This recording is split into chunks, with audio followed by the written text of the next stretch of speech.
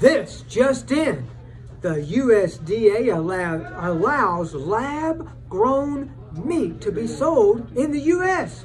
Yay! We're on the cutting edge of destroying your health. Can you believe that? And let me tell you how simple it is to make it. All you got to do is just scrape some cells off an animal like a cow or a chicken, and then you put it in a bioreactor in order to grow meat. Now, I don't know what a bioreactor is, but it must be healthy. There's one other country doing this besides us, and that's Singapore. Wow, we're on the cutting edge. I prefer my beef grass-fed. Hope you do too. God bless.